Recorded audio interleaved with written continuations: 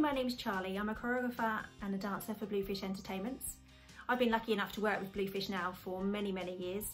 I've travelled all over the world and done some really fantastic jobs with them. There have been times, however, when I've had to supplement my choreography and dance income with other work because in the entertainment industry, there's just not always the jobs available.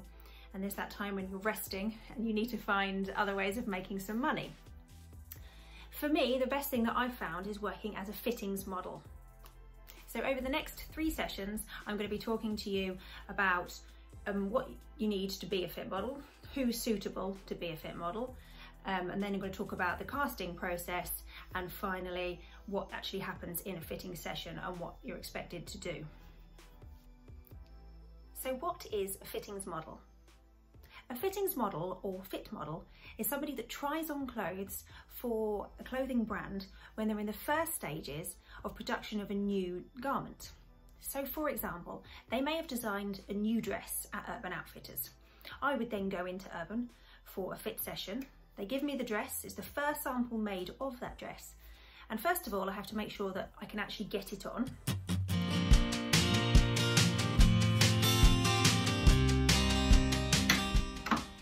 And then I have to check whether it feels comfortable, whether I can still move around, whether I can stand up and sit down easily, whether I can lift my arms up without showing my bum if it's a short skirt, all those sorts of things. Now, obviously they can put this dress on a mannequin, but a mannequin can't walk and talk. They can't tell them how the garment feels. So that's my job. For example, if I was fitting this t-shirt, it might look fine, but it might be that the neck feels extremely tight. So I would tell whoever it was I was fitting with that the neck was too tight and they would know to make it bigger for the next sample. So all the clothes that you've ever bought probably have been fitted on someone at some point, just to make sure that you can actually get them on and off and that they feel comfortable. I've worked as a fit model now for over 10 years. I've worked for lots of high street brands, including Urban Outfitters, Topshop, Miss Selfridge. I've also worked for lots of sportswear brands. I've worked with wedding dress designers, and I've even done some maternity wear. Yep, I sent that picture to my boyfriend. He was working away at the time, so I sent him that to freak him out a little bit. So lots of people ask me initially, who can become a fit model and what size do they have to be? Well, there is no set size. Fitting models can be anything from a size 6 all the way up to a size 22, 24. There really is no exact limit. Every company uses different sizes. Some will use just a size 10, some might use just a size 12, some might use a size 14 and a size 22. It just depends. I personally work as a size 10 fittings model. But that doesn't mean that I am the perfect 10, because basically a perfect 10 doesn't exist. Neither does any other size. That's because in the UK there are no actual set sizes. It seems crazy, but any shop you go into sets their own size. So a size 10 in one shop might be totally different to a size 10 in another shop. I tend to fit for younger brands like Topshop, because I am quite straight up and down. I've got quite an athletic sort of boy figure. I don't particularly have a small waist. I don't particularly have big hips or big boobs. So therefore the younger brands tend to like that kind of sizing. Whereas brands that are aimed at older people, perhaps like Next and Marks and Spencer's, they might go for a curvier figure. So therefore somebody with a curvier body would be more suitable for them. So how do you know if you're suitable to be a fit model? Well, basically you just have to be in proportion.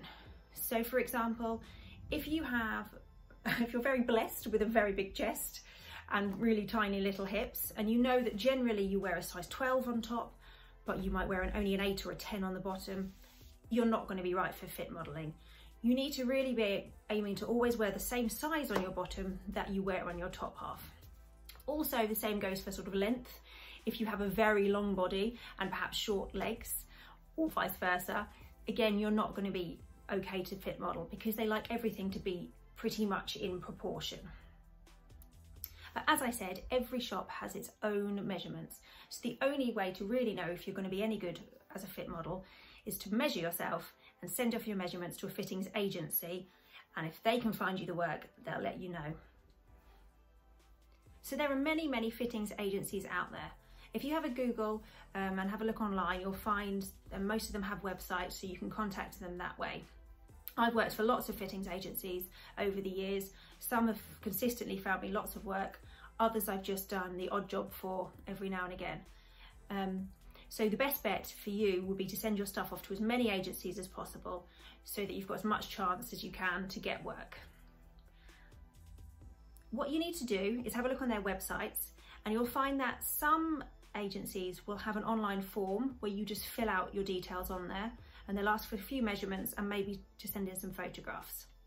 If they don't have an online form, then just send them an email with your basic measurements and, like I said, a full-length photograph just to show your body shape off. So when you're applying for a job, you want to first of all put your height down, because that's really important, and that is measured in feet and inches. But every other measurement is taken in centimetres. Don't ask me why they still do the height in feet, but most brands do. It's worth knowing your height in centimetres as well in case you ever get asked. But generally, they ask your height in feet and inches and everything else in centimetres. So the next things that you want to measure are your bust, your waist and your hips. Now, your bust, you just take that measurement wearing just a normal t-shirt bra, not padded, not a big push-up bra or anything, just a normal t-shirt bra, and just measure around the fullest part and make sure that the tape measurement isn't dropping at the back or lifting up at the back. Your waist, you just measure the smallest part, which is good. We all like to have the smallest part of our waist. And then with your hips, measure the fullest part and make sure you write that down that you've measured hips at fullest. Now, don't lie with your measurements. Don't be tempted to sort of breathe in a little bit and take off an extra centimetre here and there, because you don't know what measurements the company you're applying for wants. They might want your waist to be a centimetre bigger than you are or a centimetre smaller, so don't cheat it. Just go with exactly what measurements you are at the time. And send them off and to the fittings agency, and they'll get back to you if they think you're a suitable size for them to work with. And what they'll do is they'll either invite you in for a casting themselves, so they will then take full measurements themselves, and they might take some photographs of you, or they might ask you to do that yourself. So they might say to you, can you take some more in-depth measurements please, and send us some photos. So now hopefully you know a little bit more about what it means to be a fittings model and whether it might be right for you. So send those emails off to those agencies and hopefully you'll get some positive responses back and you'll get booked in for some castings. In my next episode, I'll talk to you about what happens in a casting and what you need to bring along with you. So make sure you subscribe to the Bluefish Entertainment's YouTube channel so that you can catch my next episode, and also so you can look at all the other great content that they've got on there. They've got lots and lots of videos for you to have a look through. In the meantime, enjoy your week and thanks for listening.